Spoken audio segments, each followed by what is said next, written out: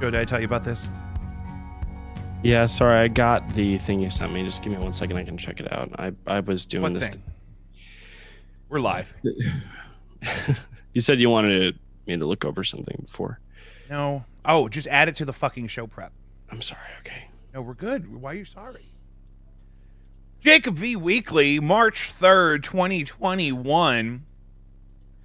I feel like I need to start the show more abruptly so people know it's starting.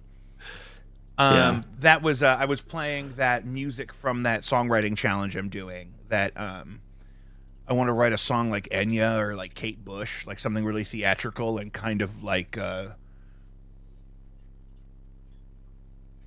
Silhouette, Atlantic-y. silhouette. Yeah, that would be great. Yeah, it's definitely got to be about water. Been looking at pictures of lighthouses, and so that's like it kind of sounds more like an X-Files alternative theme song, but it's a work in progress. It's just 8 bars.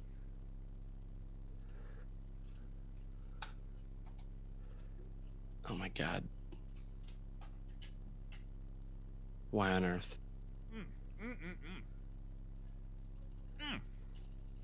Sorry, I'm having a potato bowl from the Mix Grill. Some halal What? place on Postmates near me. Always Didn't a you have banger. Didn't you have a bean burrito like 5 minutes ago? No, I had 2 bean burritos. Over an hour ago. All right, let's jump right in here. Today in the news, we have so much we want to get to. We have a very special guest on today for our 20th episode. He has nothing to do with the podcast thus far, but he is a good friend of mine, and I can't wait to catch up with him. I'll let that be a surprise, in case he has an emergency and can't show up. Joe, I think John Mellencamp is a great indicator of the social cultural divide across our nation right now. You know John Mellencamp? You're a younger guy. Yes, I'm familiar. Like, some people hear sucking on a chili dog outside the Tasty Freeze, and they think, like I do, ick. Why is that celebrated Americana? Why are we listening Right. to a song about sucking on a chili dog? And other people hear that same lyric in that same song, and they say, yes, deliver me to the holy mediocrity of a heartland sausage.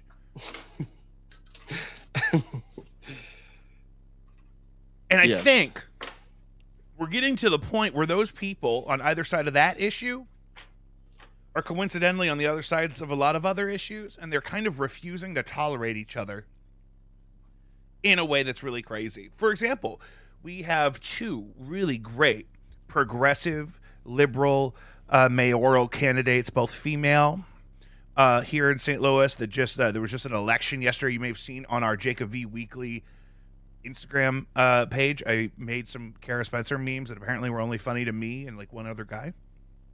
Not a big deal. Make sure you find us at Jacob V Weekly, JACOBVIWEEKLEY. Sorry, just LY. God damn it. Oh no, we're gonna fix all that in post. We need some warm-ups. We need a tip of the tongue, teeth, and lips. The Human Torch was denied a bank loan. And what basically we're going to get into here in a minute is some of that business. But I'm looking at the binary that's affected the last couple national elections, and it's sort of playing out in a very coded way with a office here locally that is typically very one way. It's a very like establishment Democrat office usually. Usually you just know who that next mayor is going to be. Here. And we got a different situation. We have Kara Spencer, who was one of the 2 people I voted for, who is a nice young white lady who I also happen to know on good authority was escorted out of the Apple store at the Galleria because she did not like that her iPhone warranty was expired and kind of threw a fit. And I can sympathize. I've been upset when I feel like I'm being forced to upgrade. You know what I mean? Nobody wants to be forced to upgrade. But I don't make a scene and then almost get tased on my way out the building. And this is completely hearsay. I heard this from a guy who just knew the guy there. So we really have to have him on to confirm that story. we got because, it. It's I like mean, third hand right now, but it influences my feelings. if she was going to get tased, that means that she. I have no idea if she was going to get tased. I mean, just it think was violent. That's the That's worst thing that exciting. could have happened. Yeah. Worst case scenario, she gets tased. And I don't want that on anybody. Now, Tashara Jones, who I voted for a couple times, got beat out by Lyda Crusums last time. They got a new safer option. Tashara's a thing. very young, progressive, experienced local kind of politician. She's been like treasurer or something. But I'm starting to kind of feel like more people from within the system we've had in place are not necessarily the answer, right? So I've had my hesitations about Tashara just as I've warmed up ever so slightly to Kara in such a way that I'm really pouring like a lot of thought into the primary that's going to happen next month because I don't know. If I had to vote right now, I'd probably vote for Tashara Jones. Where do you go, where are you voting? Where are you going to vote for this stuff? You were so weird about trying to get people's exact geographical locations. I mean, I just have never voted in this type of election. I need to know. It's the same place Maybe I you can voted tell for the president. public. It's at a school nearby. Okay. Set up in a gym in a school nearby me. That's cool. Right on. John Mellencamp, that was a weird little run you did there. You just don't like John Mellencamp? You motherfucker. It's not. It's the exact same thing. Some people hear that lyric in that song and they like it, and some people, like me, are kind of grossed out by it. There's better lyrics to better songs. My first exposure... And this lyric came into my head this week while I was preparing for the show because it's like on a lot of memes. No, you're on. I can fucking hear you. And so this lyric is in memes lately in my feed, and I've been on Instagram more because we have an Instagram for the show at Jacob V Weekly, LY. And I was thinking, oh my God, everything is like that. Some people think, of course, this, like we talk about all the time, for example, of course the school should be open. Kids have to be in school. Other people feel intrinsically like, oh, we shouldn't send anybody into the building until it's safe. And those people are still at odds all the time. The health department is shutting down a local high school, I just heard on the radio on the way home, for a month because of the high number of cases. And it takes the city or the county, in this case, coming in and shutting it down for the school to agree to do it in that case. If the health department didn't say anything, the school would never go to the parents and say, we need to close because we have so many cases. The health department had to say something. You were saying, Joe? That's wild. That's just wild that they actually had to step in, so they weren't going to do anything. Well, they probably didn't know when the cutoff was, but they did not enact a cutoff. And I know how short-staffed these buildings can get right now. Yeah. You got half of your building out on quarantine, and if you're kind of tight-staffed anyway because you don't have tons of money in the district, like that's a problem. I agree. Good. We settled that. Moving on. You can't give me a little something so I can eat this potato? I know. Look, folks, the oh, never mind. The audience. I know. I don't understand that. Jake's looking at trying to get a position at another radio program, but we will keep Jacob V Weekly the most hot. Oh, that'd be great. I'm just finding opportunities for me to talk more while seated. So we're kind of moving our offices potentially, and I'm really excited. That's probably not going to happen. Never mind. Quit making stuff up. Okay. So did you get the headline I sent you to put in here? It's in there. It's right after stuff. I'll get there. First thing I saw, did you see they just yesterday passed an anti-transgender athlete bill in Tennessee? That sounds like Tennessee. Mm-hmm. It's very I keep wanting to say confidential. What's the word? Controversial. It's a very controversial situation because you have students who transition genders because of their own reasons, and then that's also the prime of their life athletically when they would compete in any kind of way athletically, and we don't want to exclude those kids from those situations. However, it's so much more rare than should necessitate a law, and laws like this are often passed in a sort of protest of something, right? You know what I mean? It was like Section 8, I think they call it. Not Section 8. What's your angle? Like when California legalized gay marriage, but then Prop 8 I almost said debunked, but not criminalized it, but it invalidated it again, Right. back and forth. You know what I mean? And that's why it had to go all the way to the Supreme Court. Was years of that kind of stuff. Right. Similar issue here. And it does sound like Tennessee because of the heavy evangelical vote, and there's a lot of people with influence and money that could afford to be passionate about this issue in such a way to make this sort of statement. This goes back to sucking on a chili dog, brother. Now you've cursed it. Now it's going to plague the whole episode. Every other thing is going to come back to sucking on a chili dog. So that's really good. This one, bitch. That's good. So we know why you put that in there. But I do have a question. This is the same thing. Some people look at this very headline and they respond like how I respond, which is, that sounds fucked up. That sounds like Tennessee. That's some ignorant shit. Like, that's not necessary, blah, blah, blah, whatever you want to say. Other people say, well, I don't know that I want a 17-year-old man wrestling with my daughter. And then I have to fight with those people. Those people will be here, and there's going to be tons of people. I shared a TikTok, I think, today about this, that act like they're in the spectrum on that issue somewhere. And it's really about compassionate response is the best way to approach those situations that people are acting like that's what they're worried about. But it's, I think, more so legislation that's introduced as a political statement.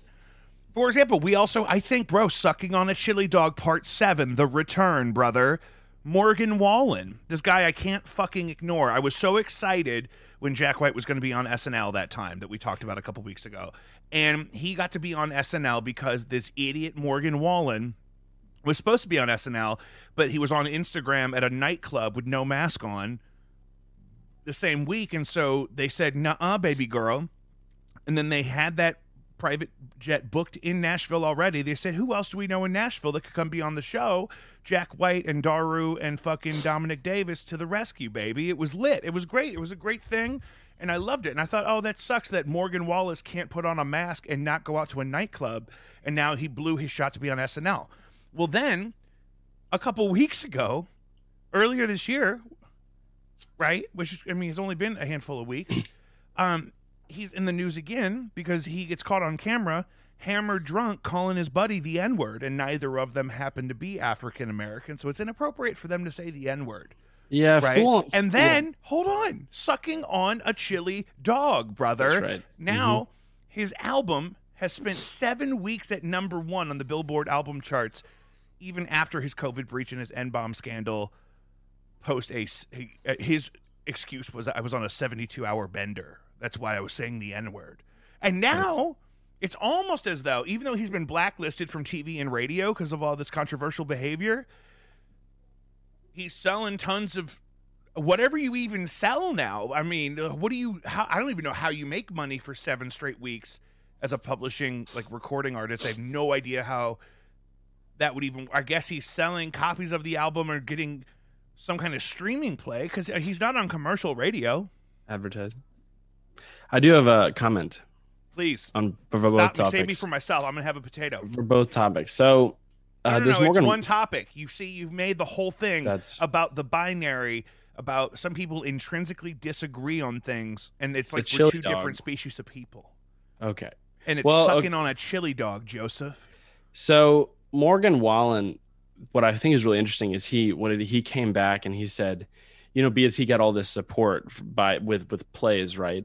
And you know what I think is amazing that he did is he went online and he was like, guys, I really deserve this. Well, what did he do? He said, let me see.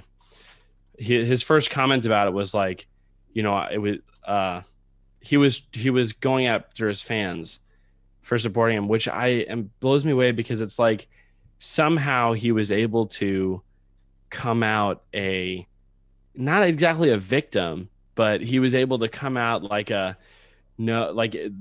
guys, this actually, this is a call for change. It's like, wait, when did you become the spokesperson for it? You just said the N-word, Yeah, that's kind of how I felt like James Franco responded to his kind of Me Too moment. Like, he just kind of went on Kimmel and was like, oh, I'm sorry if anything was weird. I thought everything was cool. And then it was over. I'm like, oh, I didn't know you had that choice.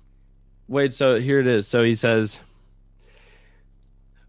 Country artist Morgan Wallen is again apologizing for getting caught saying the N-word. So he does this Instagram video, and it says, "I'm long overdue to make a statement regarding the incident. I wanted to collect my thoughts and seek some real guidance and come to you with a complete thought." Okay, sorry, let me skip ahead. Yeah. He goes, "No, I let my son." God. I can't find the exact comment. He speaks to his fans though and says, "What's his name?" I used Morgan Wallen. Wallen said in the statement obtained by People, "There are no excuses for this type of language ever.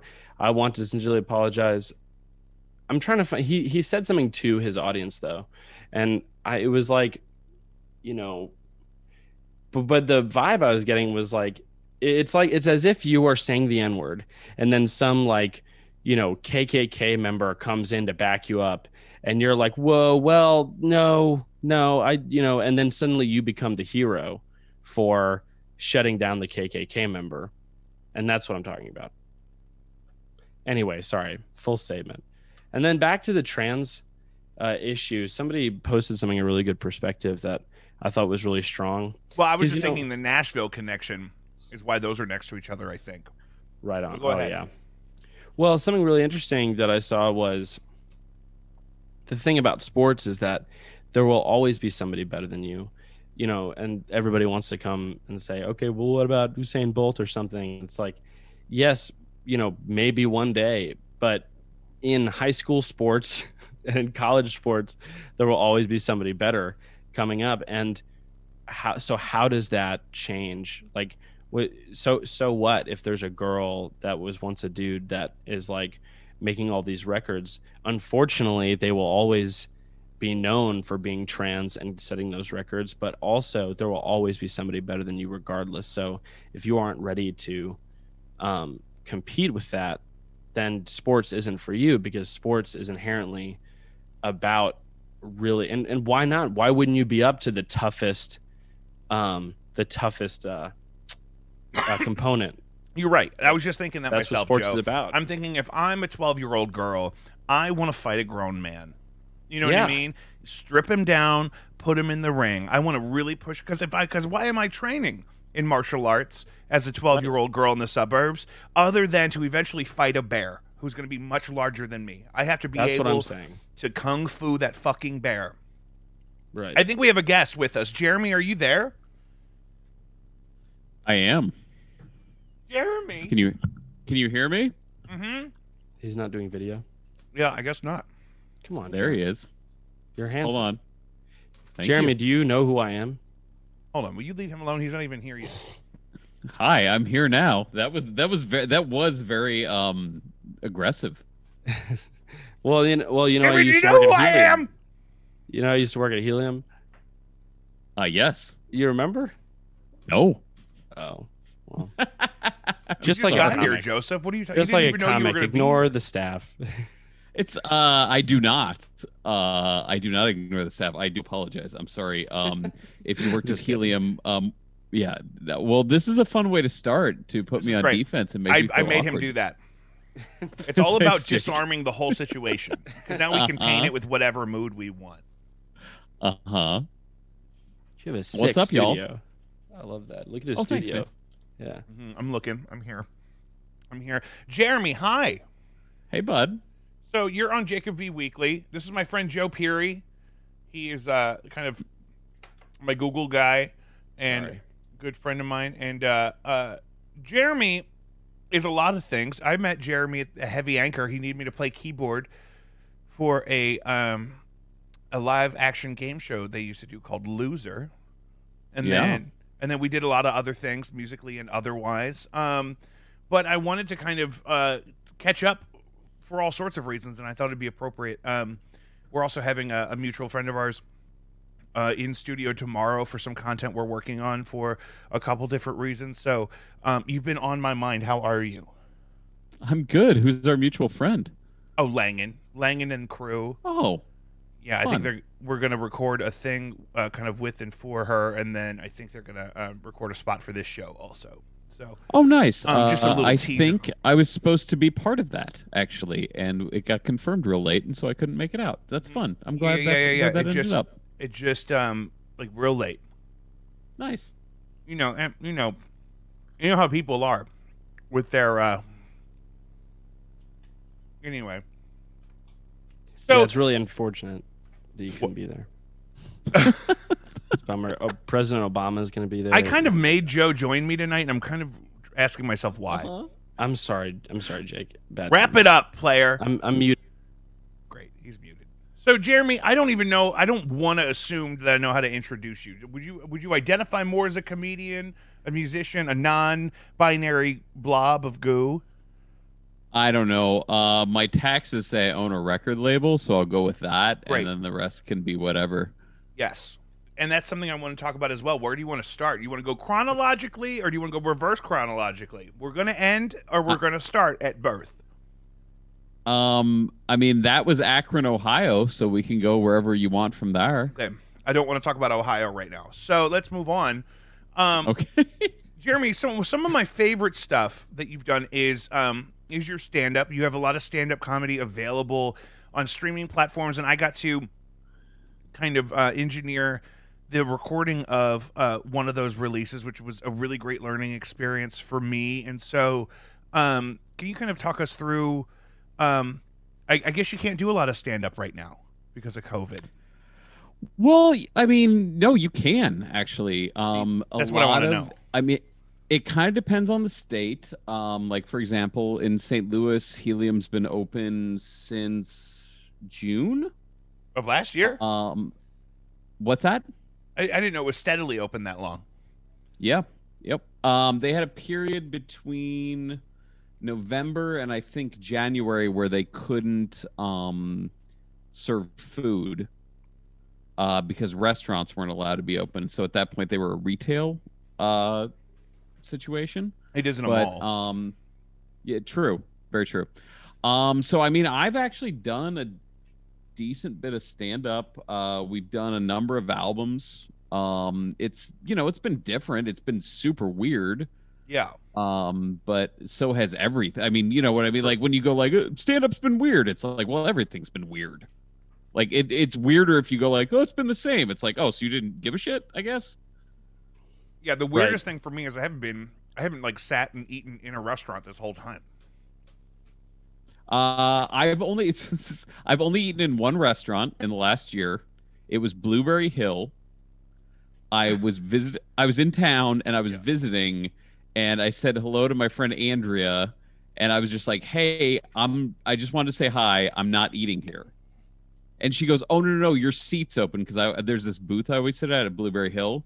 And I go, "Oh no, I'm not comfortable eating inside." And she goes, "Oh, that side of the restaurant's closed. We'll give you the whole half of the restaurant." Oh, I would do that.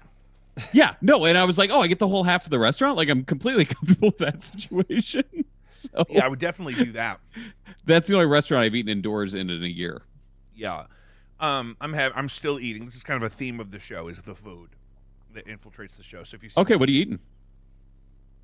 It's part of my thing. I'm not even hungry. They make me do it. Oh, okay. Who's they? I do it to myself. Okay, right on. Sure.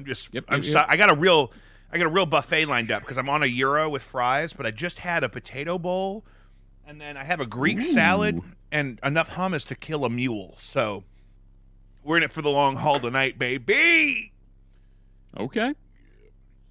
The space there looks beautiful. Now I can't remember which of the Carolinas you're in, but did you not tell anybody because of the CIA? No, I'm in Chapel Hill, North Carolina. North Carolina. Joe, you were right. Joe knew it was north. I was like, it could be the other one. I don't know. And is that an adjacent to something? Good Nights Comedy Club is here. The University of North Carolina is here. Duke is here. Dude, that's the one. Mm-hmm. That's in Durham. That's in Durham. Right. So yeah, there's a lot of colleges. I mean, where I live in Chapel Hill is where UNC is, so it's a huge college town. There's just kids everywhere and whatnot. Yeah, I love children. How's the comedy scene? Good actually. We're doing like 4 albums this year with people from specifically here. So there's some really great comics. That's awesome. Guy named Caleb Elliott, we're recording next week. We're doing a guy named Mark Brady in a couple weeks. We just shot some video for this guy, Michael Miller, who's super funny. Brett Blankney. There's a lot of really funny people here. So it's So that's an obvious segue. So let's talk about that for a minute. So I love that there is a scene where you are and that you're participating that way. But talk to me about the record label and kind of that process, because I think it's something that's really interesting that not a lot of people know about. So the process-wise, I mean, like recording or process of what? Well, yeah. So okay, so it's mostly a comedy label, Mm-hmm. and you kind of engineer the recordings of the shows. You were telling me. Yeah. So depending on the show and depending on the club, I'll either go and engineer or I can do it remotely in some of the clubs because they're all like we have permanent. I mean, when I lived in St. Louis, you were there. I had like wired my whole basement essentially to be a live room. And so I used that same technology to wire all these comedy clubs, including Helium in St. Louis, to be always ready. So it's just a question of if I can log in remotely. So yeah, I engineer these albums and we bring them down and I bring them literally into the room you're looking at. This is the room that last week had the number 22 album on iTunes. That's awesome. Wow. Not comedy, by the way. The number 22 album on iTunes. Wow. So that was mixed in this room you're looking at. So, yeah. So that's so exciting because that's also that part of that industry is also kind of COVID proof in that, you know, the machine that kind of makes all the stuff that you capture at a performance ready to go out to the public. I mean, you're doing all that kind of in your home space, which is so fun. Yeah, no, it really is. It's like that itself was lucky. I mean, it wasn't really till like July where I was just like, oh, I don't have anything to do. Like we recorded so much stuff early last year that you know, I spent March, April, May, and part of June just like trying to get through all the recordings we had. Because we also do a lot of like best of, you know what I mean? Like we'll record 10 comics in St. Louis, we'll record 10 comics in Portland, 10 in Philly, 10 here in Raleigh, and then put them on an album together. Kind of like, I mean, the way I looked at it was like kind of like if you remember like old punk compilations. Mm-hmm. Yeah. Where it's like, I've never heard of any of these bands, but I trust this label, so I'm going to now listen to all these bands and maybe I'll find one or two I like. Yeah, or even if you don't trust the label, it's like, I need another CD in my Ford Focus. Yeah. I mean, so that was kind of, we did a lot of that. So, it is, I mean, we were lucky to do a couple recordings, you know, during when everything seemed really bad. And now that, you know, they say that by late May, everybody's going to be able to have for sure.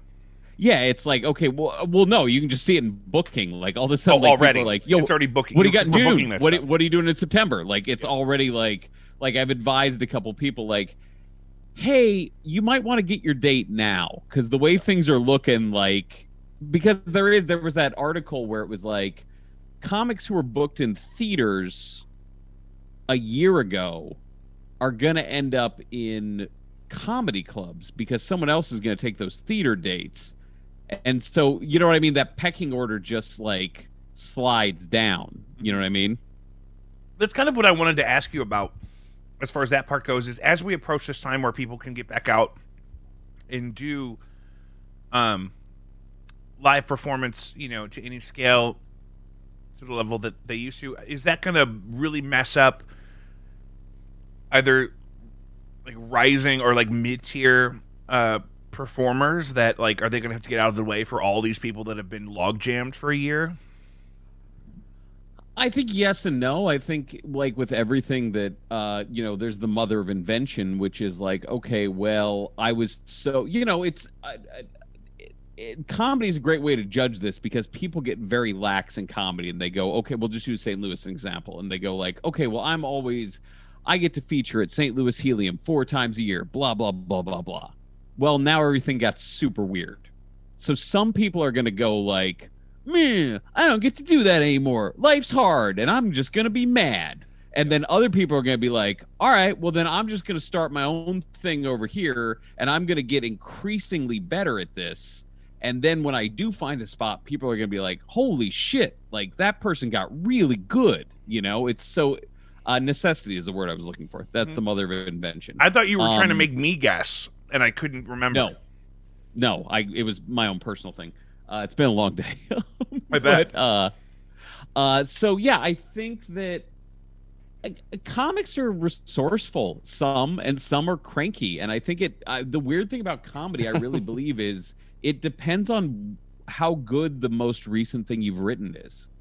Like when you're writing good shit, it's just like, I'll find a stage. I don't care. This stuff's hilarious. I'm really excited about it. And when you're kind of like, you get kind of crusty and you're like, I always do blah. Well, have you written anything? I have not, but I have earned blah. Right. It's like, all right, man, well, you're going to be the one who's cut out of this equation, you know? That's great. Do you think anybody breaches the threshold for that? Do you think anybody has the right to be that shitty? To be old and crusty? In your group, yeah. I'm people will be crusty. No, I honestly don't. I mean, I think there's people of a certain ilk where it's like, hey, you're hugely famous. There are like lines to where it's like, yeah, it's okay that you didn't write anything because you're on this national tour or whatever, and you're cycling through that tour schedule of material just like a band would, right? Right. But in terms of local, no. If you're quote unquote local, you should. My thing was always, if I'm local, I should be willing to take a risk and go like, I'm going to try a bunch of new stuff. Because if it doesn't work, the club already knows I'm funny, right? So like, it's okay. Oh, that's a great point. I'm not in jeopardy. Like you could take risks, not in a way that you're afraid of losing your regular spot, but more so that you could take risks because you know that you're also standing on all the performances you've done there before. And so that home field advantage is a privilege. Yeah, I mean, music's the same way. Like, I mean, just the Defeated County is a great example, especially with Langan. Like, Langan and Devin are really good friends with Kit at Off-Broadway, right?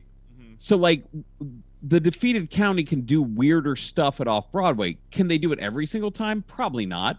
But will they get a little more levity than someone playing it for the first time? Yes, right? And comedy's the same way. It's like, hey, we trust you, so you get a little bit of levity this time. Like, and so if you're still just hammering the same jokes over and over again, and then someone goes, yo, if you're not going to write anymore, like, there's always someone trying to get into your spot, right? Mm-hmm. Like, so I don't think anyone earns, like, being old crusty person. Yeah, so I have so many things I want to lead that into. I don't know how much time you have, but Joe was asking. I have nothing going on. Good. Strap in, sister, because I haven't even opened the hummus. Joe was wondering, kind of, some are you going to throw the hummus over your shoulder too? Everything goes over the shoulder. The hummus will have to be empty though, otherwise the cats will get upset. I got a rug back here. Fair. My laptop. And they do a nice zhuzh oil on top. So Joe was saying he was curious about some of your favorite environments to record comedy in, and I also want to dovetail that into how is the standard comedy environment going to change as we merge back into it. I know, like, all of the like A-listers that moved all over the country or whatever, they're doing stuff outside. I don't know if you like outside comedy. Talk to me about that. About outside comedy, it's awful. Yeah. Okay. Good. It's the worst. I've done it a couple times. It's hard enough to get, like, I've always said with comedy, it's like you're essentially asking, until you're really famous, you're asking a bunch of strangers to just listen to you talk. That's what seems so crazy about this to me. Because Joe has always asked me why I never pursued stand-up, like, pre-COVID. And a lot of it is, like, when I'm playing guitar and I'm there with other people, it seems more like it's a group excuse, like, especially when it's indoors. I'm not like, and even if you're playing music outdoors, it's loud enough that people can just walk by and ignore you, and it's okay. But like when you're doing, and like, you can dance, delivering nuanced comedic material verbally, like you kind of need people to stop and pay attention for at least a second. No, it's outdoor comedy unless, again, like you watch these things, it's like, well, it's Dave Chappelle outdoors. It's this person. It's like, well, fuck yeah. if I was walking down the street and I was like, and I mean, I'm not saying that's even what this is. Clearly, people bought tickets to this. Right. But if I'm walking down the street and I go, hey, is that Dave Chappelle standing on that roof telling jokes? I'm going to stop and I'm going to focus and I'm going to give him time to set up. You know what I mean? But like, if it's just, say, a random comic named Jeremy Essig standing on a roof, like, I just say this because there's this place, it's a music venue right down the street from me called Local 506 in Chapel Hill that has done stand up on their roof, like during the pandemic. And it's like, I'm not saying it's even a bad idea. I'm just saying, like, if I'm walking down the street and someone's doing stand up, I'm gonna be like, yo, why is that crazy person yelling at me? Right? Like, I mean, like, why is that guy on that roof talking about his dick? There's no police. Yeah, exactly. Exactly. Sir! Whereas, like, sir, music... are you okay? Are you mad? Sir. I'm just sorry. Like, I'm picturing I didn't. No, go ahead. No, I'm picturing just like you said, like especially like an angry comedian that really likes to like yell down the front of the stage. Like that person, I'm picturing them on the roof of Vintage Vinyl for some reason, because that's usually the only place where I walk for any period of time is in that intersection. And I'm picturing just like a fucking angry comic on top of the thing and screaming down at people. Yeah, it's just a bad idea. Where I think with a band, it's like you're walking down the street and you're like, I don't know, do I want to dance to this? You know what I mean? Right. It's like it's always been my argument about Public Enemy, which is why they're the greatest group of all time. It's like you got into Public Enemy because it made you want to dance, and then you went, oh, there's all this really smart socio-political stuff going on. I was just shaking my ass. I didn't even realize what I was listening to. You know what I mean? And Joe, clip that, please. If you shaking clip your ass for that line for me. I was just shaking my ass, and all of a sudden, it's a revolution. But I mean, honestly, that's what music can do that stand-up can't. Right. Like stand-up is you're just like, do I want to listen to this person yelling at me? Whereas like if you're walking down the street and you hear bass, you're like, all right, does this feel a certain way? Right. Yeah. And I'm sure also the response is like, the comedian's going to be better in a room because he's going to hear all the laughter and, there's that whole dynamic, which there's a lot of... Talk to me about that. So let's say that we're moving the ideal comedy venue back inside. Are we going to be able to do theaters? Because doing theaters where you can only do couples every other row or whatever and then 2 seats between them or something, that sounds like a nightmare. It's going to be weird to see like a theater, like a Fox theater at a third capacity. Okay, well then you tell me, because this is actually I'm actually interested in this. Mm-hmm. How long do you think we stay at these cap limits? Just your guess. Well, that depends on vaccination. I mean, right. I mean, I think there will be cap limits the rest of this calendar year. See, I don't agree. Good. When do you think they come off? Do you think Texas is really starting the domino? No, I don't think Texas is starting the domino. I think it's summer. You think summer will do it? I think you're already watching, and this isn't Texas. It's just a question of when do people actually get vaccinated. It's not a question of do we suddenly decide it's over, because no one decides it's over. It's over when doctors tell us it's over. Right? Sure. Like that's so if you... But you don't think there would be some kind of cap limit? Even if it's 80%? That's a good point. Explain to me the difference between 80% and 100%. I'm not a doctor. I mean, I understand the difference between 25% and 100. I understand. I also understand the math behind that. Thank you. But if we've accepted certain norms, right? If we've accepted that you have to be at least 6 feet from people, right? Like we've accepted that as a general rule, perhaps even further, but 6 feet at a minimum. And if you're going to set a cap and go like, okay, well, the only way we can do 6 feet from each other is 35% cap, whatever. You can't just jump that up to 80 and go like, well, now we decide you can be within 3 feet of each other. Like that logically. Because you're right, because the percentage is directly correlated to how many people and the square footage of the whole thing. So the distance would have to change. That's why the numbers are where they are, not so much. Okay, you're right. I wasn't connecting those things. But I only got a 23 on my ACT twice. I missed one question on my SAT. That's awesome. That's why I brought it up. Killer, I remember that part. Yeah. That's a fun fact from my life. I remember No that part. knows.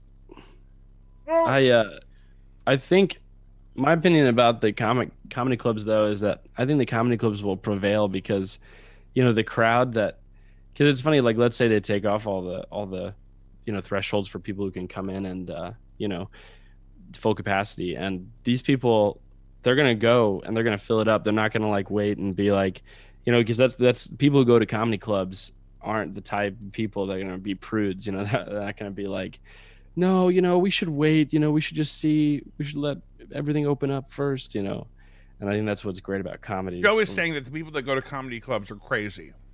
Yeah, they're so shitty that they'll go.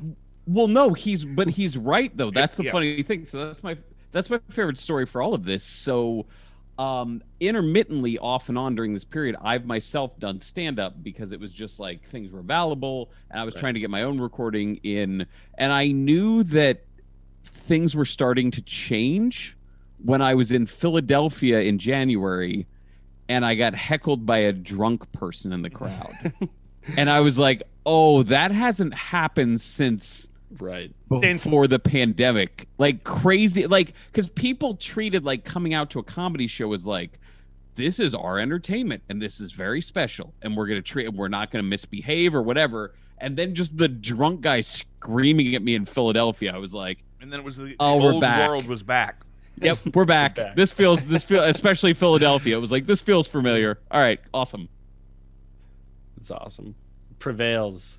So how do you think this is going to influence the traditional arc of what a comedian is and how a comedian kind of develops on their way to the point where they're kind of working regularly, in the sense that, how are open mics going to come back anytime soon? Or, you know what I mean? This is kind of the conversation Joe and I have been having. I hope so. Because that's where it comes from, right? Like every interesting idea starts from an open mic. It starts from something pure. So I hope, but it's like, I weirdly, a lot of people have quit. Like, that's the thing that yeah, a lot of people have quit. Like in terms of on a local level. Wow. So. And it's so funny because everyone was bitching before the pandemic. They're like, too many people are doing comedy. Like, I'm not saying on the club level. I'm saying on the comic to comic level. It's like, there's 4,000 people on open mic. Like, what? Well, pandemic knocked that shit right out. Yeah. So it's, I think it comes back. To me, because cap limits are just math. Right? Like if you just go, well, we did this cap limit because of this percentage and this distance, it's just a math equation. That's easy. Like you just go like, well, this is how math moves. And you could honestly go in and you could go like, well, it turns out if you only have like the first vaccine, you still need to be like 13 feet away from someone. I'm not saying that's a real thing. I'm just making that up. But I'm saying you could also do that math, right? Like you could do, okay, well, this room has this square footage, so you do whatever. But the thing that when you ask, like, well, how does this come back? How does this affect people? Who comes back? The real question is mental, right? It's like, I think we're all, like, I talked to 5 friends in the last day and a half who all are ready to quit their jobs. And they all work in different industries. It's crazy. And that, to me, is it's like, yeah, that means something's going on. Like, everybody's about ready to lose their shit. And it's because part of what I would argue is, we're not mentally prepared to re-enter the world. Like, Jake, it's a great example. Like, I was in St. Louis in November and I borrowed one of your synths, and like we kind of talked on the street, but it was kind of weird. And I had my friend here from North Carolina, so it was like whatever. And what I wanted to do was give you a hug. I was just ready. I was ready to kiss that motherfucker. Oh, Andy. Well, he was handsome. I was going to give him a smooch. That's why I was uncomfortable. The Gear Hawk on Instagram. Anyways, but I'm saying like, we're not ready. Like, if I was to, so I'm going to be in St. Louis in April. Let's say I'm vaccinated by then. Let's say you're vaccinated by then. you're gonna get a hug like you'd never believe. I'm gonna right? kiss you because I miss so you. good. Yeah, buddy. Deep Absolutely, and long. absolutely. And I'm fine. Like I'm already like fine with that. Like going like, yeah, that's gonna how it's happening. If I'm vaccinated, Jake's vaccinated. This is how it's happening. I don't care. Yep. But I think for a lot of people are like, oh, I'm not ready to re-enter. Well, it's Like, a level of like awareness that we didn't used to have. We were sharing too many germs before, and we were just really used to them. And not you and me, but like everybody on Earth. No, it's so again, and this is like more of an audio production conversation, but like when clubs started reopening and they were like, all the comics get their own microphone, and I was like, yeah, why weren't we doing this before? I've always brought my own. Yeah. But again, what's a 58? $100, $70 if you find it used? Like, it's so cheap. And I was like, oh my God, I've been doing this for 20 years and I own 58. Why was I not bringing my own especially microphone? with stand-up, what gets me is it's not just the vehicle that your voice is traveling through to get to your audience. It's a part of your performance, and you're holding it and caressing it and nurturing it and touching it and getting closer to it and getting farther away. Oh yeah, some people eat it. Yeah. Some people lick it, like David Lee Roth, after they had 7 opening bands, and it looks like it's got stuff in it. Yeah. So good. But so I'm thinking that's a big part of it too. People are afraid of surfaces and air particles in a way that they never had to be before. But that's also like already dissipated. Like I'm just saying this as someone who's been doing recordings, and like I've had to learn to go like, okay, we don't do 2 audience tracks and 1 mic track. Now it's 2 audience tracks and 3 mic tracks, 1 for each comic, right? Yeah. And now all of a sudden it's like, oh yeah, those 2 guys decided to share a mic, and you're like, why the fuck would Why they did do set that? up the other mic? Why are we sharing mics, guys? It's not set, but that's the thing. It's not even setting up. The clubs always set it up. It's the comics are just like, yeah, we're just used to this. And it's like, do you know how gross that is? gross. Even in a non-pandemic. It's like gross. a toothbrush. It's like a toothbrush. Yeah.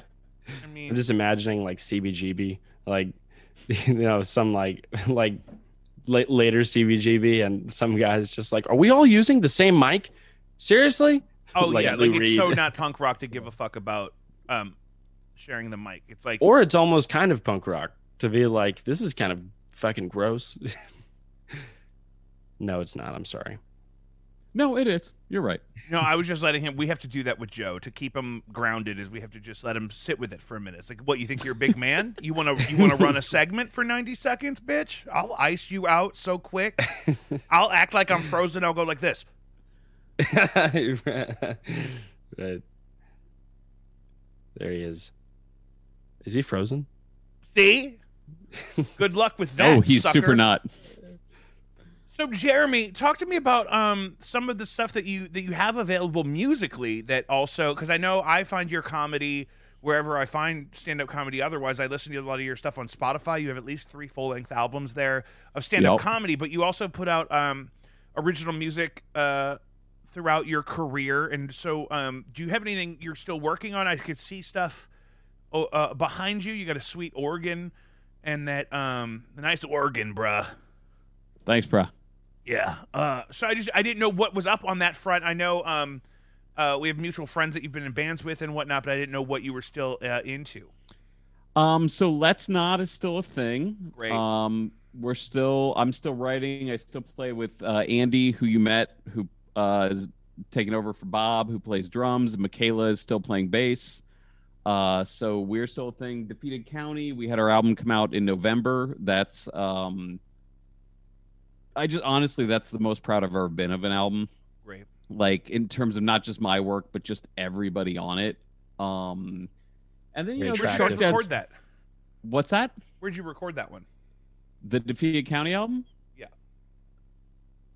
Listless Sound in St. Louis, Missouri. My old I didn't studio. know if you recorded that here or if that was after you left. It was recorded there, and it was mixed in Raleigh. And a number of the guitar parts were recorded in Raleigh. Because I did my overdubs here. So yeah, and then the Shark Dad stuff. Some of that, it's weird when you Jason, obviously, Yeah. Jason Robinson, and I listened to old Shark Dad stuff, and I was like, oh, those are pretty fun albums, man. So like those still exist in the ether. Oh, sure, absolutely. And that's kind of I like I mentioned, worked on one of your comedy albums, but then you did a split 7-inch with Shark Dad, where it was a bit of your stand-up on one side and then a song of Shark Dad's on the other. Correct? Is that what I have? That is correct. Yes. Yeah, and then I think Matt Basler did the art for that, and that was really great. Yeah, so Matt did the art for that album that's called Whatever that you mixed. And he's a good friend of the show behind the scenes. He hasn't been on yet, but he is been talking to me about our $70,000 hoodie project that we're working on here at the show. I don't know how familiar you are with the dogma of the show, but I thought I was going to make $70,000 off of a single batch of 100 hoodies because I did the math wrong. Okay. Yeah, that they would have to cost $14.50 a piece. Okay. Yeah, that doesn't sound right, but okay. Yeah, well that's what happened. So I was doing the math about like how much money it would cost to make the hoodies, and then I multiplied that by the number of hoodies I wanted to make, but like the price. So for some reason I just multiplied again. And so I thought I was going to make more money than I've ever made on one batch of hoodies. And so meanwhile, I got my mom and my brother telling me they won't give me more than $30 for one. And I'm like, guys, how are we going to hit $70K if we're at $30 a piece? That's going to take thousands of hoodies. So Matt Basler is behind the scenes working really hard with me on that, on how to make the most expensive hoodies possible. Mm-hmm. That feels like a Matt situation. I would also say that $1,000 hoodie feels like the greatest name for a late 90s band. Yeah. Write that down. Did you guys have hoodies back then? They were sweaters. Yeah, we did. Yeah, we did. You like how it's you guys? Like I wasn't even there. Yeah. Well, Matt's great. If we're getting back to Matt, I think he's great. Yeah. And I'm just gonna leave it at that. I was just gonna say, what else are we gonna do? What else? He knows how I feel about him. He knows. And so that Defeated County record, is that on Spotify and whatnot? With it is everything else, and that's just the Defeated County. It's not. Didn't you speed Langan in the Defeated County back in the day? Not that I know of. If it was, it wasn't when I was in the band. But yeah, it's just the Defeated County, and the album's called An Early Fall. Mm-hmm. I have that that's on my Spotify. I see that in my rotation. So that came out last November? Yes. That feels like 100 years ago. It does, actually. What the fuck? Like, GameStop was just a month ago. Like, what happened? What is going on in the world? Again, I think that's where we're all at this point where everybody's just ready to fucking murder each other. Mm-hmm. You know, like it's time. It's so hard. Like time just doesn't even make any sense anymore. Yeah, I don't like it. True. Yeah, I've been loving people more. Jesus fucking Christ. You know. God damn it. I just really, I don't know, connection, you know. What? Yeah. Thanks for that, Joe. Kind of against the grain. Here, go ahead. I'm gonna pee. You go ahead. You tell Jeremy about your connection. Here, let me increase the size of your window. Go ahead. Jeremy, one big thing that I really want to cover here is, who do you think has the right to the Holy Land? You do not put him through this. I know there's been a lot of, I've been hearing kind of a big, a lot of debate around this topic. Well, sure. And I mean, most of my stand-up is based around this topic, so I appreciate you doing the research. Yeah. Growing up Jewish, there's that, but then I was married to a Palestinian woman, so there's that. So it kind of depends on which day you ask me about this, to be honest with you, and how I feel about my now ex-wife. and conversely, because I am adopted, how I feel about my adopted family. You know what I mean? It's like some days I feel like, well, my ex-wife is a good person and better, so it's the Palestinians who have the right to the Holy Land. But then sometimes I'm like, you know what? She was kind of not great, and my parents have been nice to me today, and they're Jewish, so Right. I'm 6s and 7s on this. You should have like put it in like the prenup. Like, if we get a divorce, I will say that your people had a right to the whole. Well, I'm not saying she didn't ask. I mean, there are reasons you get divorced, Joe. I recall. Just kidding. Sorry. That's funny. okay. So we handled that. Other tough questions as Jacob comes back from the Jake, bathroom? you missed it, man. Jesus He's a Christ! Do I total still have the Zionist. show, or did you guys continue to talk about the Holy Land? I think I gave a very honest answer, and you'll have to catch it in post. I know. I was just gonna say I'm gonna catch it in post. Don't even bother. I got it. It's gonna upset a lot of Columbia students. If it's on wax, NYU. it's good to go, baby. So, thank you for that. Oh my God, I'm so full. Dude, I've never seen you eat for that long. Oh my God, that's the thing. It wasn't necessarily even the quantity, and though it was a lot of food, it was more so the just the duration for how long I was eating. Yeah. Wait, so what was your favorite room? What do you think is the best quality room to record in, and also which is your favorite room just to perform in? Yeah, so those are I'm hearing two different questions. One is about the recording, and then one is about the actual just experience of performing there. Well, so I'll give you 3, honestly, because there's I love that you throw that over your shoulder. So I kind of feel in general that Philly, because of its small ceilings, is a really good room to record in, because the sound is like very tightened without having to kind of fix the reverb yourself.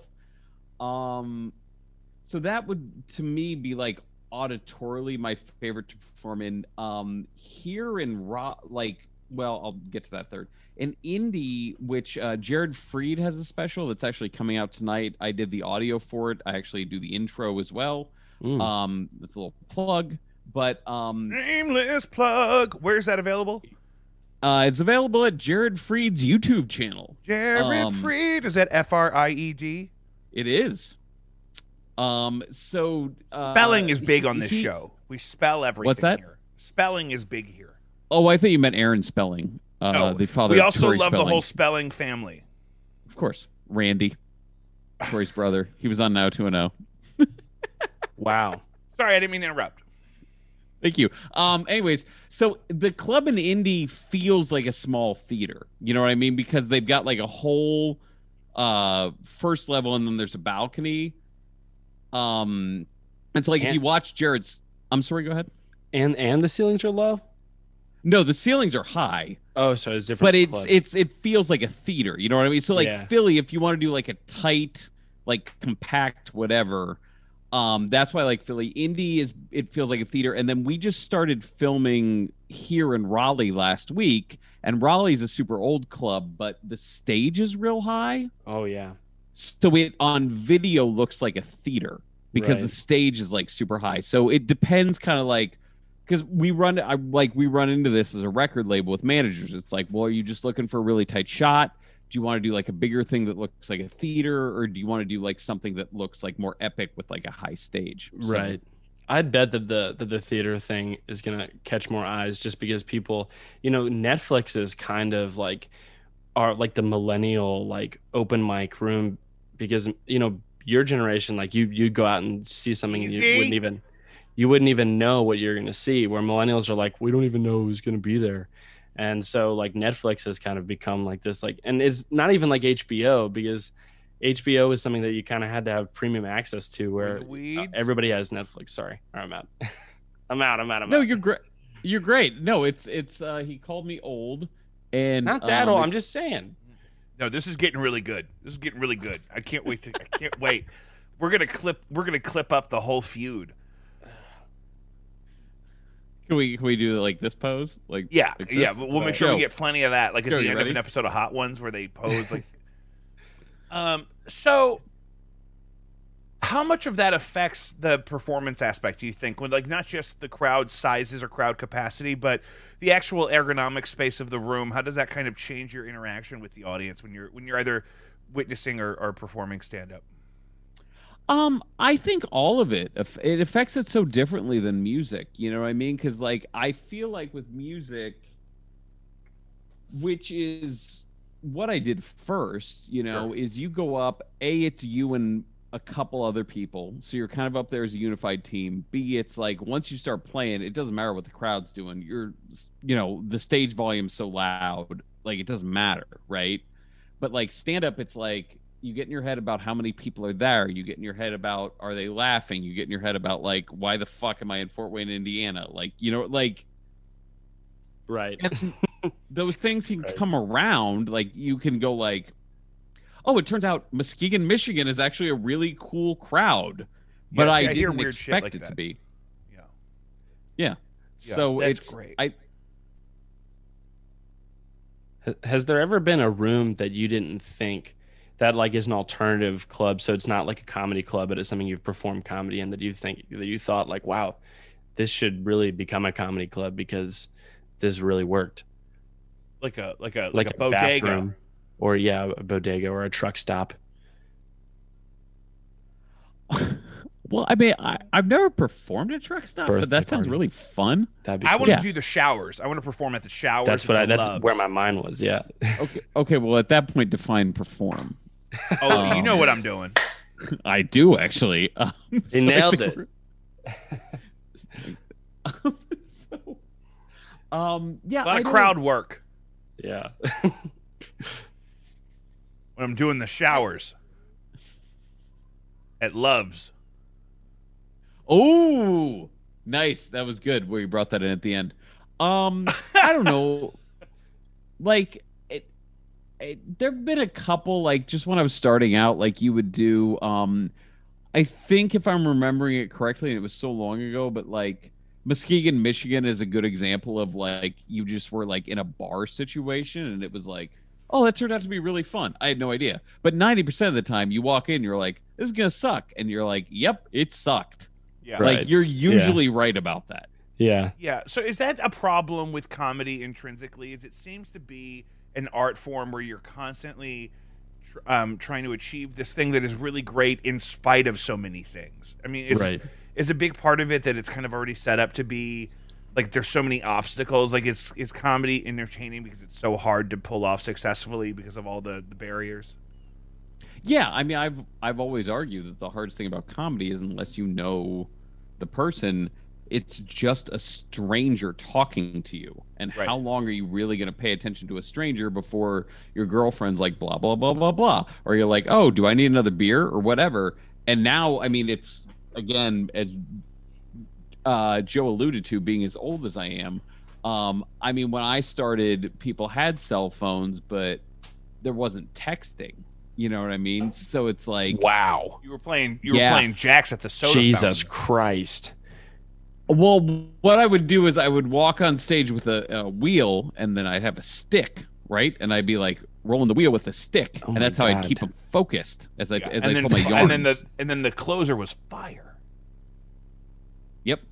I just I'd set a witch on fire. He'd burn a witch in the cave. It was a different time. But no, it was, so even that, like garnering people's attention has been the weirdest thing about stand-up anymore. You know what I mean? It's like no one ever really came. I shouldn't say no one, but like frequently people in the crowd at stand-up shows were like, I don't know who this person is. I just wanted to go on a date at 7:00. This'll do. Yeah, that feels trying ideal. to get a hand job in the parking lot of the Galleria.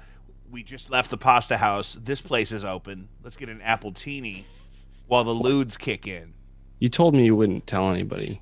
Did you just about that? Did you just write the most St. Louis postcard ever? That's exactly what that sounds like. That's exactly what I'm thinking of. The person who, because we were just making fun of who is probably going to be our next mayor, has been ejected from the Galleria for throwing a fit.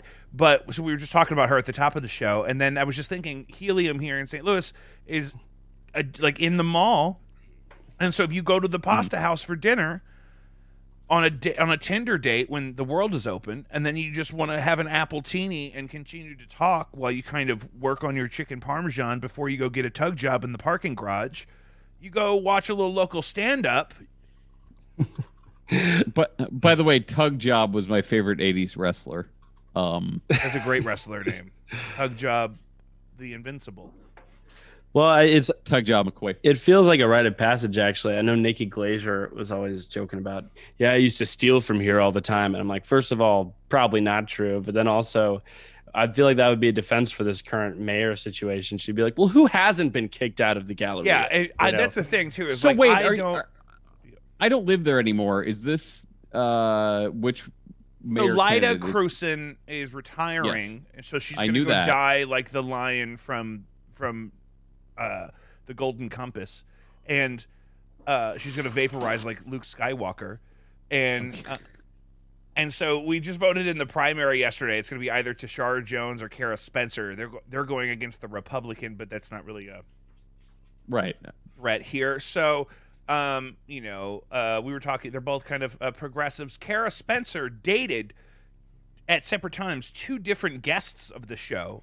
And then a mutual friend of ours, who shall remain nameless for his own anonymity, told me on good authority that old girl got kicked out of the Apple store at the Galleria for throwing a fit because her warranty was expired and she felt like she was being pressured into upgrading. Ooh, I know who that friend is. Yeah, and she got fully ejected from the situation. There was even talks of like a ban from that location. That's hilarious. Well, I'm not local anymore, but I will say when I worked in the state capitol, Tashara Jones was one of the nicest people I encountered on a daily basis. Thank God, I needed that. So take that for what you will. But I saw her at a Mexican restaurant once, and I wanted to go give her my I voted sticker because I had just voted for her, and then she had just lost. But then I didn't because she was drinking with her staff, and I wanted to leave her alone. When I worked in Jeff City, she could not have been nicer. And no one owed me anything, and she was so nice. Just nice anyway. See, that's true niceness. Yeah. Unless she thought maybe that you were of authority, and she just didn't know. But I've never assumed that about you. I don't know. Oh, yeah, that guy with 14 jelly bracelets. Yeah, the guy with the Madonna bracelets. Yeah, be nice to him. He could be in charge. He's probably a lobbyist for Pfizer. I love that. Jeremy, so you have so many things I could promote. I'm going to give you some of your time back this evening after my guests tried to start a fight with you. Weird. I know, isn't that crazy? I don't understand. But so listen, so you engineered and produced the Jim Freed special that's out on YouTube tonight. Jared Freed. Yes. Good. See, this is why I wanted to review these things with you. Jared Freed, that's out tonight on YouTube. The Defeated County has music available featuring our friend Jeremy Essig on your streaming platforms. Yup. Helium Records is the record label. HeliumComedyRecords.com. HeliumComedyRecords.com. We'll put that in the description. Joe, will you write that down so I don't forget? Thanks, Joe. He's writing it down. See, look at him go. And also, Let's Not, LET''S correct? Is the correct spelling? Yes. Also original music with Jeremy Essig available on all of that stuff. Apple Music. You're probably on Deezer. Who's your distributor? Are you a DistroKid guy? Sony. You just go straight. You pipe it straight to Mickey Mouse, huh? I'll just be completely honest. Because of the comedy record label, we have Sony as our distributor. So I get my own boutique label where I can release music. Yeah, you can sneak some stuff in there. That's funny. I would be like if that would be hilarious. Like if someone's like 4 tracks of the way through like a comedy record, and then all of a sudden it's like a bunch of like rock music they weren't expecting. It's like, what is this? It's like, I've hijacked this release. It's just me screaming over a distorted guitar. It's a Yoko Ono tribute record. That's exactly what No, I want to tell you, like, just on level with that, because I think you'd think this is funny, Jake, and then I know you're trying to close it up. So I also contribute to a podcast called Rock the Cash Bar out of Houston. And they wanted me to do a cover of Miserlou by Dick Dale. Yeah. So this is just when we're talking about music. I think you'd love this. So I did it, but I did it in my guitar tone, which if you listen to any of those Let's Nots albums is very fuzzy. Yeah. Because I'm from the 90s, as Joe brought up. I'm very old. Yeah. And you were there when they invented fuzz. Jesus. Yeah. And I got an email back that said, no, it sounds right, but it sounds like really distorted. Did you record it wrong? And I was like, oh my gosh. No, I did that intentionally, but I can. No, that's all stylistic choice, but thank you. It's like, yeah, I really love the whole thing except for your favorite part. I really love everything about it except for the part of it that expresses your taste and personality. That's the part that we want to change. Except the thing that sounds like you. If we could get except you the out of part it that's like is mixed up in your identity and you've been on a journey with this your whole life. Take that part out. The rest of it's solid. The only reason we asked you to do it instead of just using the Miserlou track. Right. Yeah, exactly. Yeah, we wanted you to put your own spin on it, but could it sound just like the original? Same. So yeah, also, but I mean that podcast is actually very fun. So rock the cash bar, heliumcomedyrecords.com, and Jared Freed has a special, and yeah, I think that should cover it.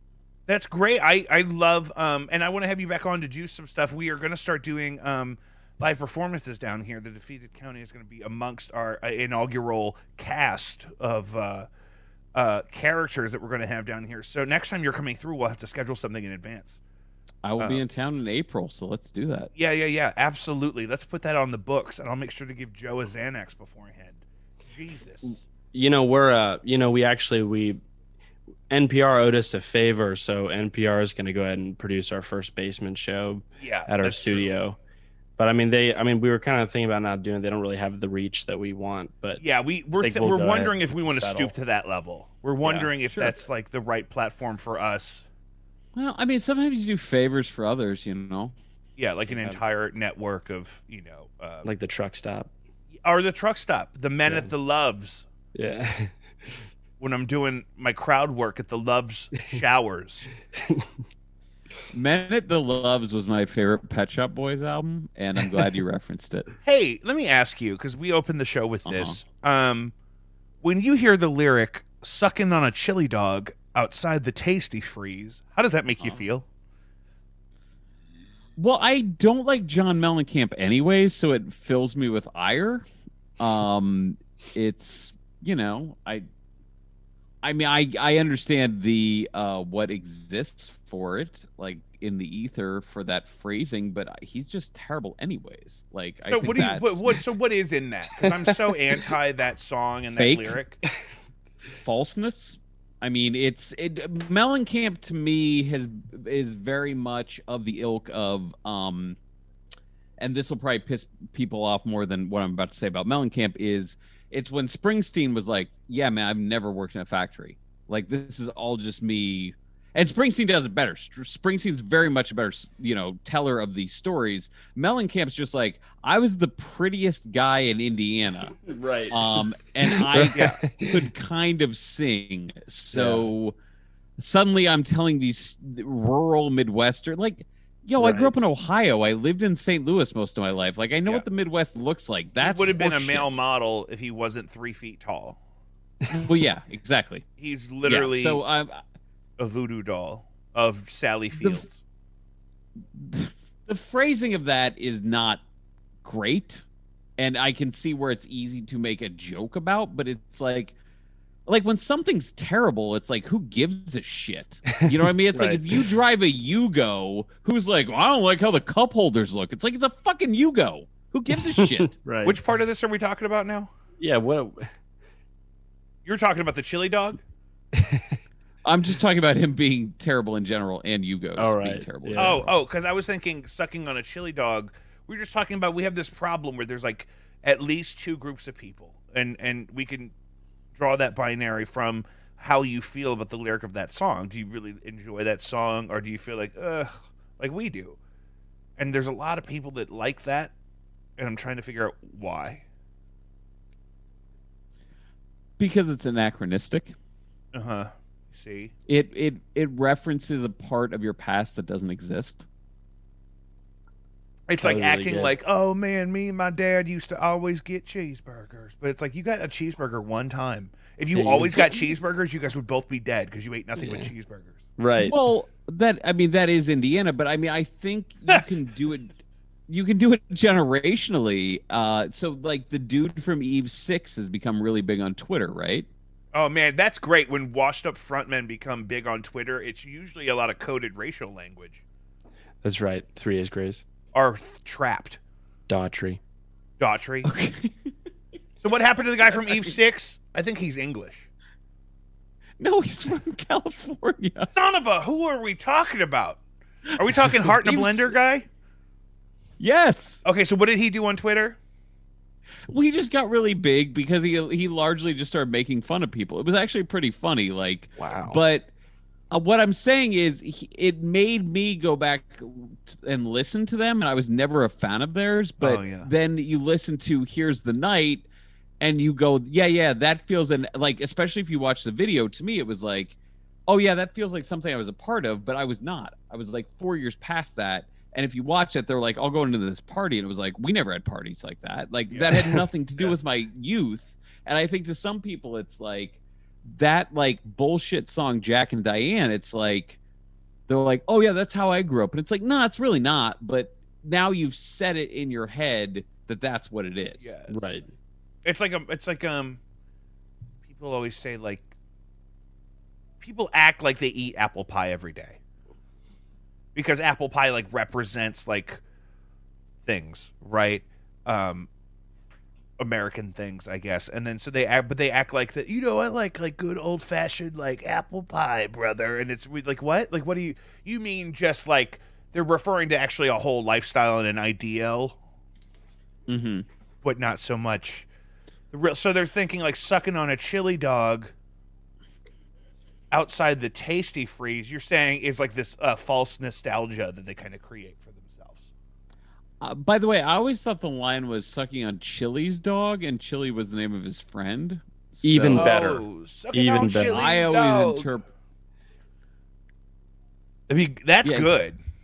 I mean, that's how I always sucking on Chili's dog. I like to imagine. I like to imagine that this was actually a product of, like, similar to The Godfather, where they made up these fake rules for the gangs, and then the gangs started picking it up. So it's like they started making up these fake, like, rules for Midwestern culture, and everybody now is like becoming gay and sucking on each other's dogs. Like that's America. Oh, like if we just convince enough people that the lyric is that's sucking America. On Chili's dog, then they'll just assume that the lyric is sucking on Chili's dog, and then the children are all going to grow up to suck on dogs. Can this episode please be called "Sucking on Chili's Dog"? Yeah.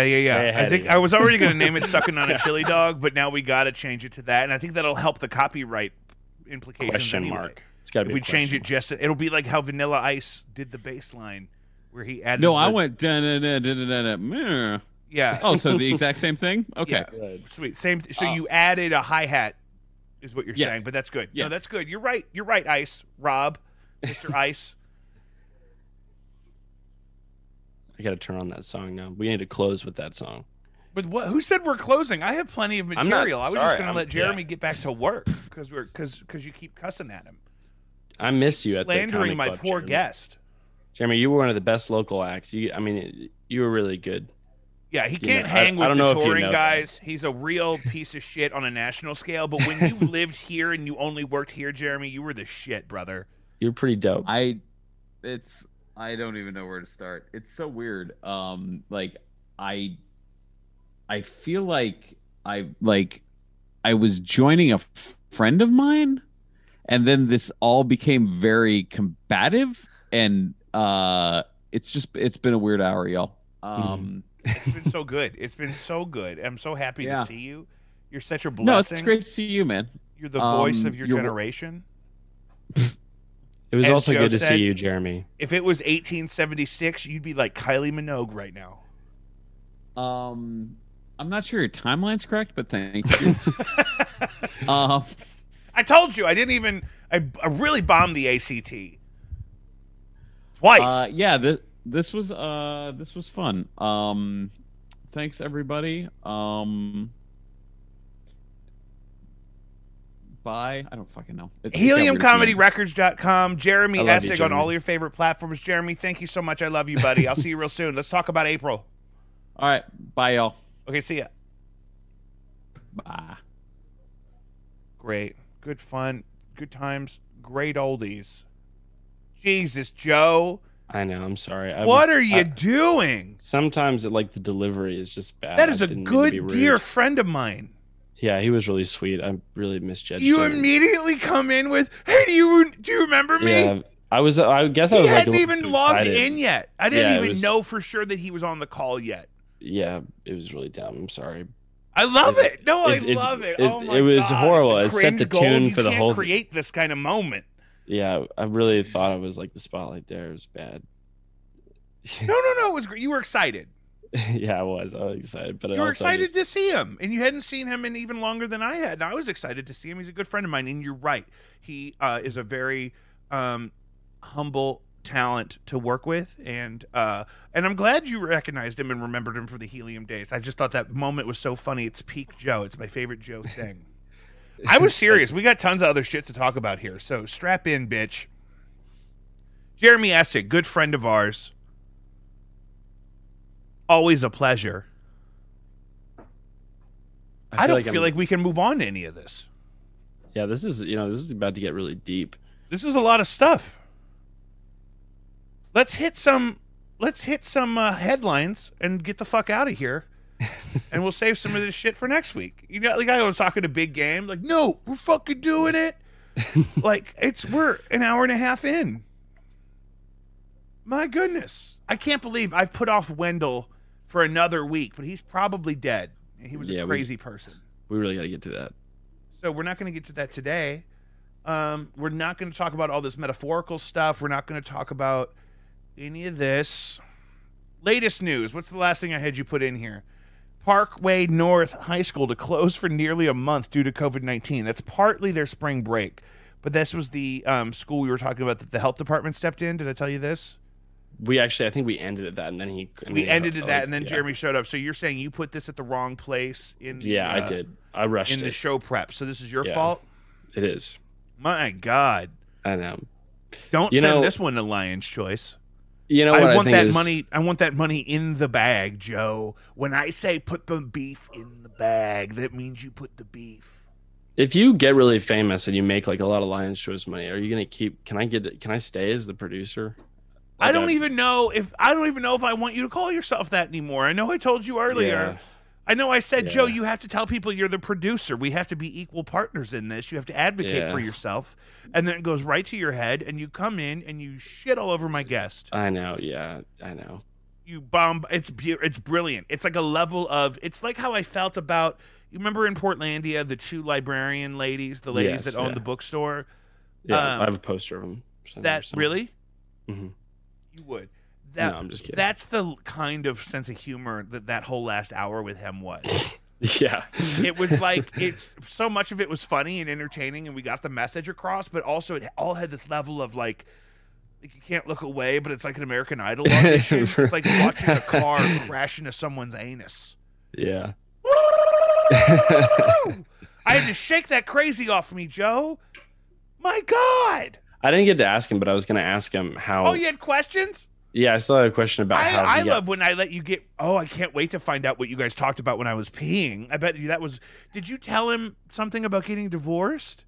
No, well, so he got into his divorce, and like we was talking about his father, and like what? I mean, yeah, his father like dropped him at a bus stop or something when he was younger, and then he got married, and Israel has the right to the Holy Land. Like on paper, that all sounds fine, but that's one of those like look at who you're in the room with things. And it's not that I'm anti-Israel. It's just that people that are really aggressively pro-Israel, I don't know that I want to be affiliated with them. So that's a hard road. That's why that's the joke. Right. On the show. I love how I'm just turning into Don King. I look like, my God. That's the joke on the show, is that when we don't know what to talk about, let's wrap it up with like the most complicated and controversial topic It probably is the most complicated topic ever. It's so complicated. It's definitely more complicated than abortion. That's right. But I don't think it's more controversial locally, at least. Male rights. So let's write all this down. Jeremy Essig, dear friend of mine, super multi-talented dude.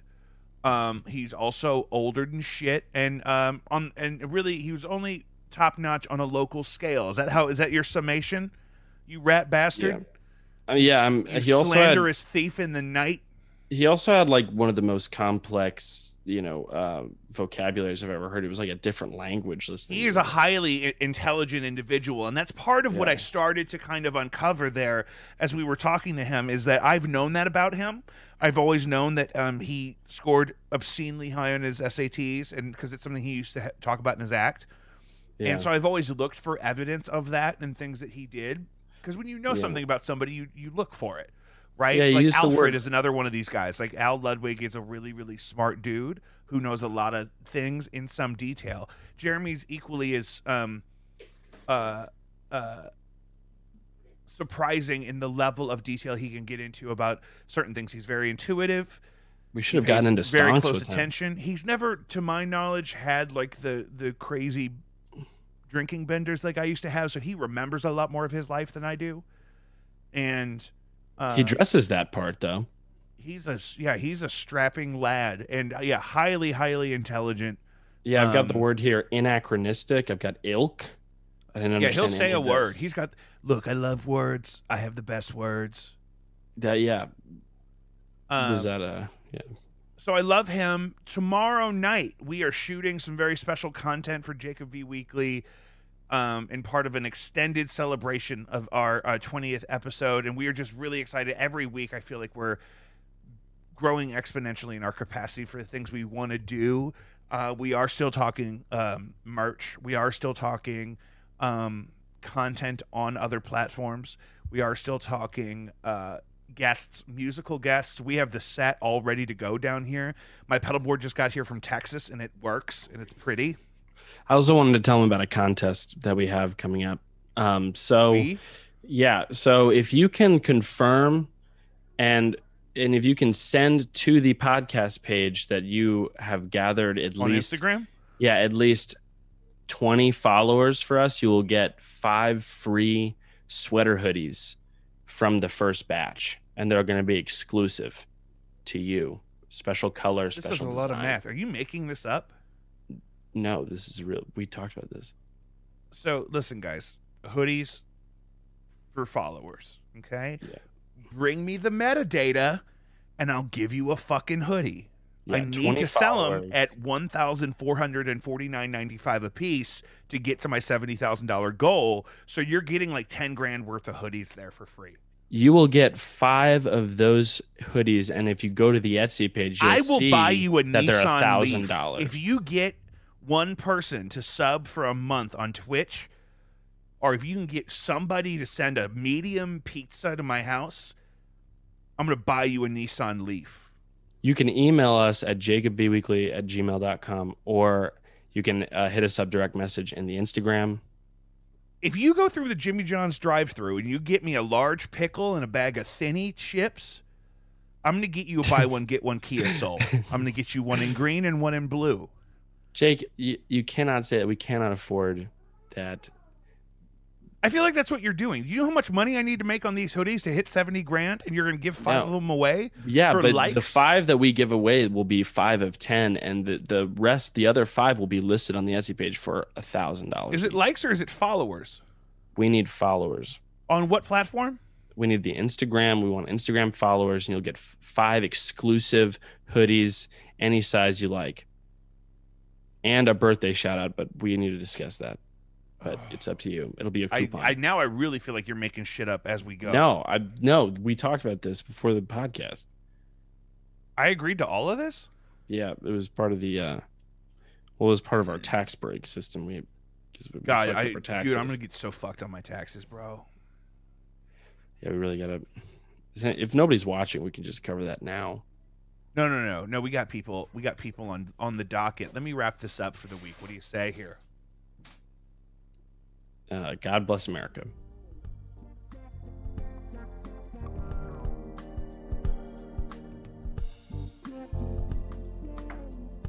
Woo!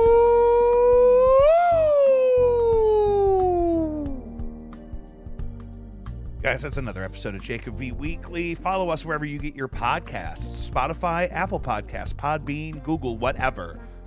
We have a new Instagram page for the show at Jacob V Weekly. That's JACOBVIWEEKLY. We post exclusive content, clips, highlights. Jacob V Weekly on Instagram. You can also find original music by Jacob V on all of your music platforms: Spotify, Apple Music, Amazon, Deezer, etc. You can follow me on Twitter at Malachi Envy, or just search for Jacob V STL. I curate a monthly Spotify playlist since May of last year.